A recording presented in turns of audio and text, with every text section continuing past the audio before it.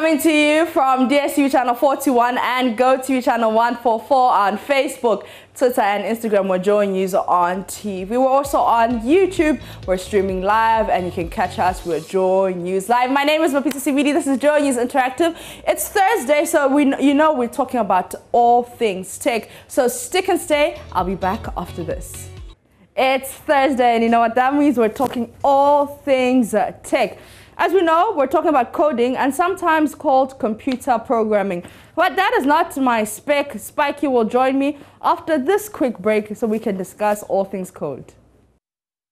Welcome back from the breather. You're still watching JoyNews Interactive. My name is Mapita CBD, and on Thursdays, a young, handsome gentleman joins me in studio, and he goes by the name Spiky Kobe Nkrumah.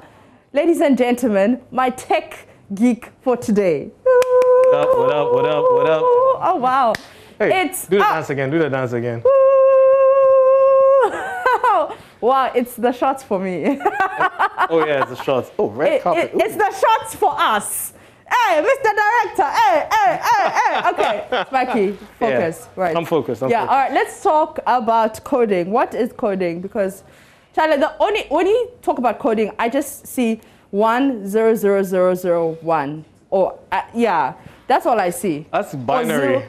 0101. Those are binaries. Binaries. Yeah. Okay, so tell me what coding is. Well, you watched the video, and that was a very interesting video. It was very interesting when it talked about telling someone where to go, and you having to tell when they've never seen a car before. Yeah. I would have used the analogy of asking someone to go cook when they haven't ever seen what the vegetables look like. Yeah. They don't know what the utensils look like. That's how computers are. Yeah. So you need something we call critical thinking, ability to solve problems and logical reasoning. Yeah. Because you need to know that that computer cannot think like you, the human being. If I tell you, go here, and you're going and you meet this camera right in front of you, you would move away from it. The computer wouldn't do that. It would just go straight into it and keep trying to go until it crashes. Yeah. But if you tell it that when you go and you see this thing, turn left. If you turn left and there's nothing else there, you can turn right and continue going. Yeah. But you see, you also have to even tell it to turn left. And when you say turn left, you have to indicate how much it should turn left by. Okay. And then when it turns left by that amount, you have to indicate how much it should turn right by. Yeah. All those things, you have to be specific with them. And that's how important coding is. Okay. It took lots of people to learn how to program your phone that you're holding to know that if I press this part of the screen, it says 1, then you represent 1 on the screen. On the screen. Now, imagine if nobody had told the computer that was this area. You'd be touching here. You know when your screen gets broken, you're touching 1 and it's pressing 3. Yes, yeah, that's what happened with one of my screens. My phone fell, so I'm trying to press 1, but 7 is appearing. Exactly. 1, but 7 is appearing. Because the marker or where it knows 1 to be has shifted. Okay. So to it, you're pressing 1. So imagine if it had a mouth and say, hey, I'm pressing 1. What are you telling me? But that's what it is. So, and right now, a lot of, because there's a lot of social distancing, we can't be going to school and everything. There's a lot of online courses people can take.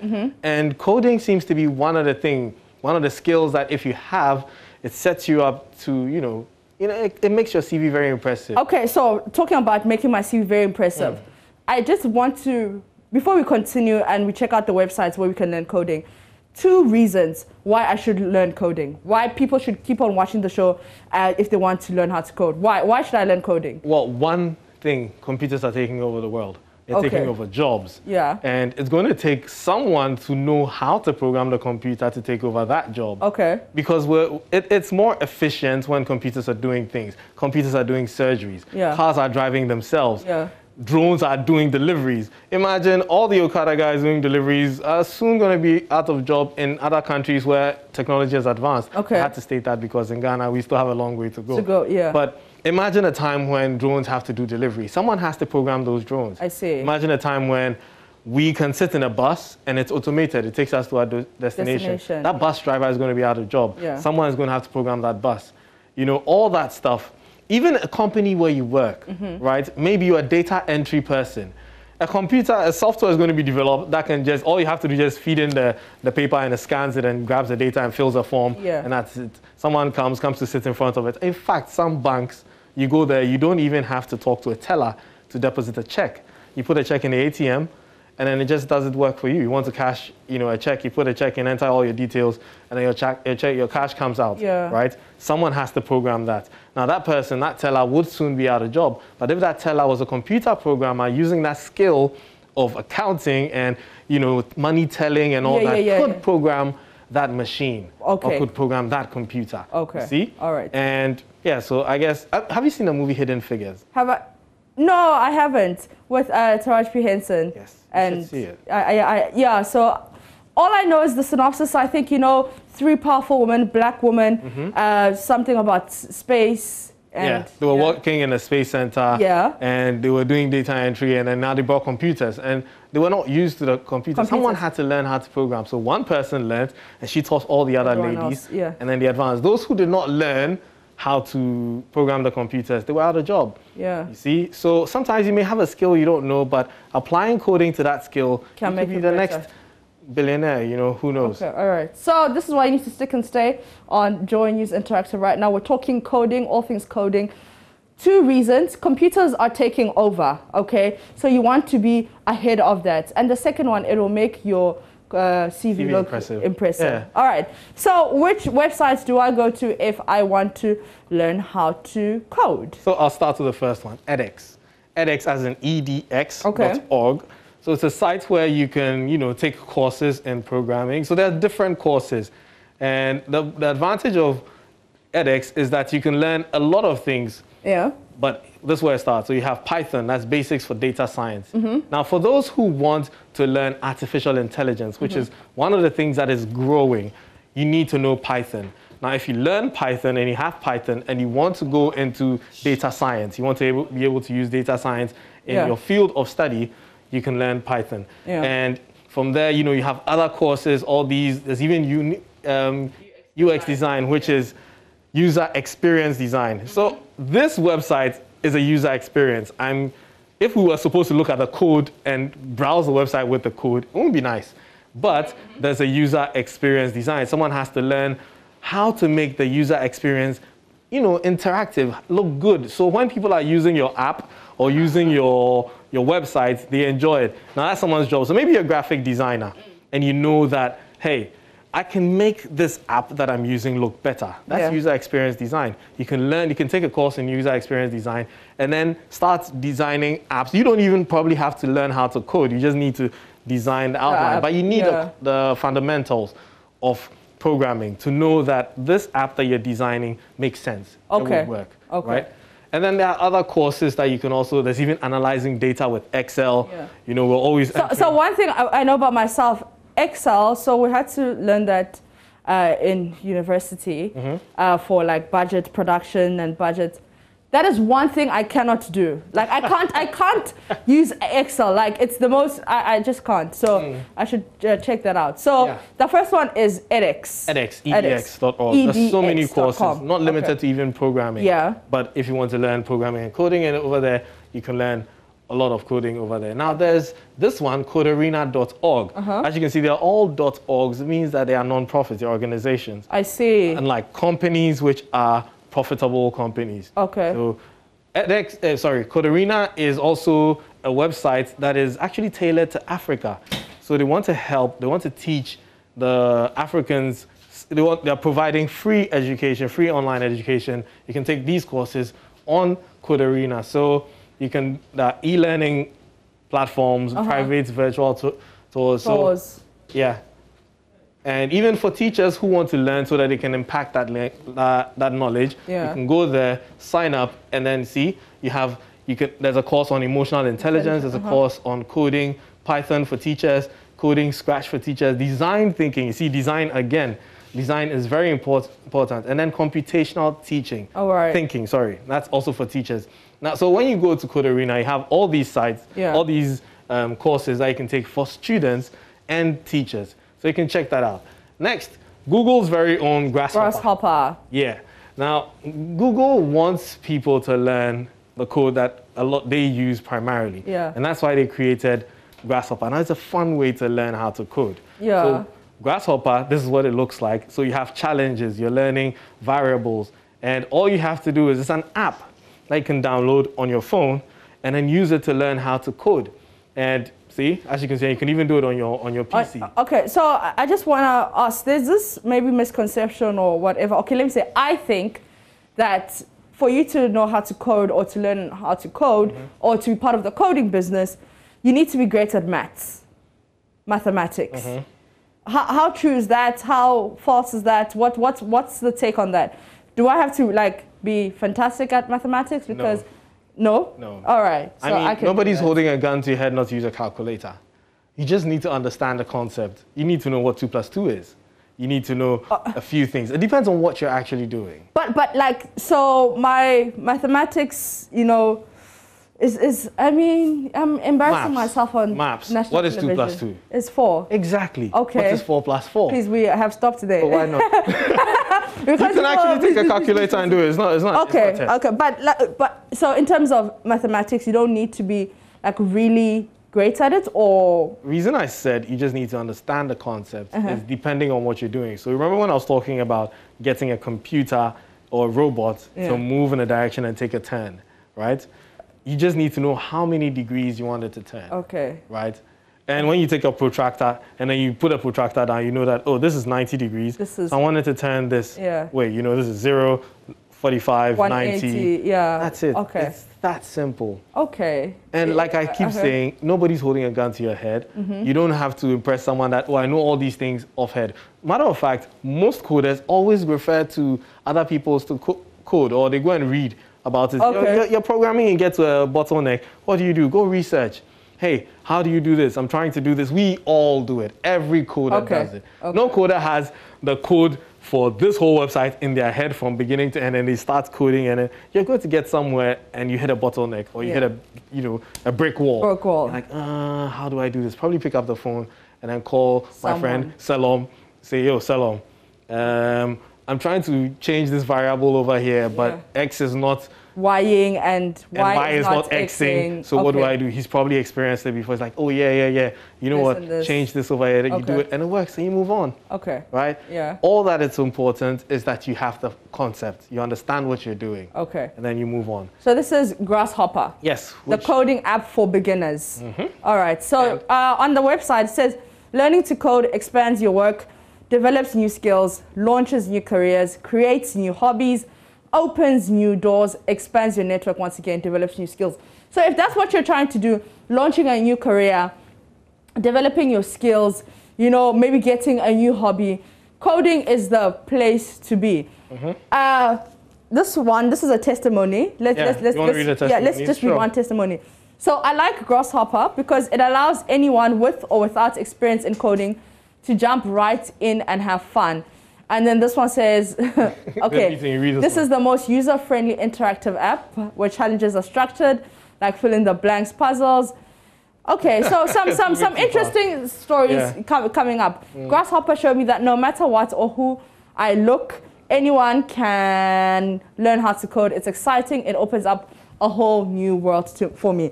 So if that's the type of things you're looking for and challenging yourself, really, coding is like the best thing to do. Like we said when we began the show, that computers are taking over, you know, so you want to be one step ahead. You don't want to be left without a job. All right, so from Grasshopper to? Code Jika. Code Jika. Yeah. Okay. You should, what's Jika? Okay, so Jika in Zulu, which is Jiga, is to like turn. Right. Which is very interesting because like Jiga, like you were telling that you have to tell the computer to turn left or robot to turn left, right? Yeah, so in Zulu, South African language, to Jiga is to Jiga. Or to Jiga. See? So we're right on track. That's right. That's right. Jigaing. We're jigaring. That's right. And you know in Ghana, when you say jiga, you say you mean. You mean the thing. You mean the thing. Hey, jiga, you make agree. So you see, on Interactive on Thursdays, it's not like we're just learning tech talk. Even languages come in. Oh, languages kakra, tech kakra. Oh, Charlie. And then boogie kakra. And boogie kakra. Oh, why are solid? Charlie, we're solid.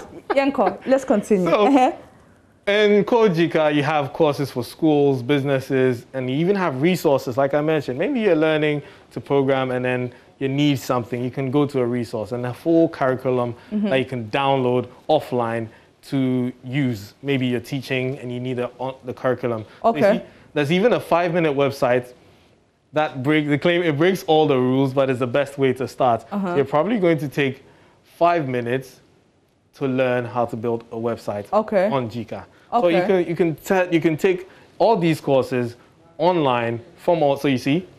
Now that's how it is. So you get this site over here, which is where you're going to enter the code. Yeah. And then everything that you enter is represented over there. Okay. So maybe I should try this. Yeah, I think we should. Yeah. So let's open the keyboard. Yeah. And this is going to be difficult using but I'll try. Okay. So H1. Yes, H1 is a heading.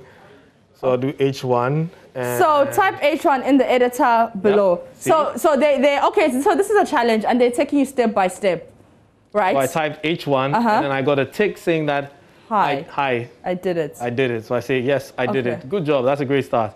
So I click next to view the next slide. Okay. And then I'm learning HTML. HTML is the backbone of most websites. Yes. So that's the markup language. HTML means hypertext markup language. That's the language that's used to program most websites. Okay. So HTML basics there it is. HTML is a website structure, the skeleton. So you can see the skeleton over there, the head, and then the body. Yeah. So we click next, and it works like this. H1, so the opening and the closing tag. Now this is very interesting because it's just teaching you in 5 minutes the basics of code. HTML. HTML. Which is the language used to build websites. So H1, so I'm going to continue, and then it says I'm going to type map Pete. So. Okay. Or maps. Or maps. Okay, so I'll do maps. Yeah, okay. Maps, yeah. And then close it. So you remember they showed us the closing tag? Yes. So I'm going to put a closing tag. Which is the H1, right? Which is the H1 with the slash. With the slash, okay. So type your name and add an H1 closing tag. And I just did that. So they gave me a tick. And then you see what I just typed. So if I had typed it without the H1, this would have been in very small letters. Okay. You see? Okay. So H1 is a heading. So it's a heading 1. So okay. H1, H2, H3, H4, H5, H6. I see. It gets smaller with every single. So you're done. Just click I did it. And it says, good job. Now we insert some styling with CSS. Now CSS is cascading style sheets. So when you go to every single website and you see all these nice things, that's styling, that's CSS. All the scrolling stuff, that's CSS, that's making that happen. Yeah. So when we go back, it says, are you ready? Of course, we're ready. We're ready. So we'll start with the style. Okay. So. Do we even have enough time? We have 3 minutes. Okay. Actually 2. Then let me just skip through it. Okay. So this will add a beautiful background color to your website. It's worth it, I promise. So you type a body tag. And just to mention it again, this is code Giga. Yep. Or code Jika. It takes you through the challenges so that you can learn how to code in like 5 minutes. All right. So it has like 32 slides, and you can just walk through it, and it will tell you what to do from the beginning until the end. So we're just doing a quick run through of the challenge. So Spiky. Yeah. So I'm trying to move the cursor. Yep, I moved it. Okay. Hit enter, go back, open it, body, and then type.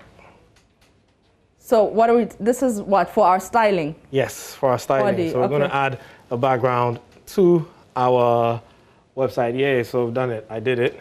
Tell them I did it. And so style. So we go back into the body. Oh wow! And then you add the style. So style. Okay. Equal to. And then you add the quotes. The quotes. And then. But my name just disappeared. What happened? Yeah, because we're now about to style it. And I haven't closed the body. So when I close the body, that's when, so you see it's closed it for me. So style, background, pink. What's your favorite color, Maps? We'll take black. Okay. Yeah. So background, black. Yeah. But that means that the text would also disappear because the text is already in black. Okay. So background, colon. Okay. So let's choose a different color. Let's do yellow. Let's do yellow. Yeah. Yeah. Yellow. No, that's not the yellow I wanted. Type. All right, so you can use the skill to make websites and apps and process data. You can, if you want to create if you want to have a new hobby, to upgrade your CV, that's what you can do to, you know, like if you want to learn how to do coding. All right, so this is how it looks right now. Yep. Yeah. When I finished typing yellow, see the side where yellow is. Yellow is. Let's change to yellow. Okay. All right, so that is coding for now. That is like the basic concept of coding for now. With Kobe, Spike, and Kuma. Yes, thank you so much for coming. Thank you for having me. I've learned so much, and I think I will start my coding education on Monday, right? Yes, yeah, Spiky, sure. We're starting on Monday. We're coding. So we gave you the website, but if you want to check it again, you can go to Facebook, Twitter, and Instagram. We're JoyNews on TV. We're also on YouTube. We're JoyNews on TV. My name is Mapita CBD. Enjoy the rest of your day.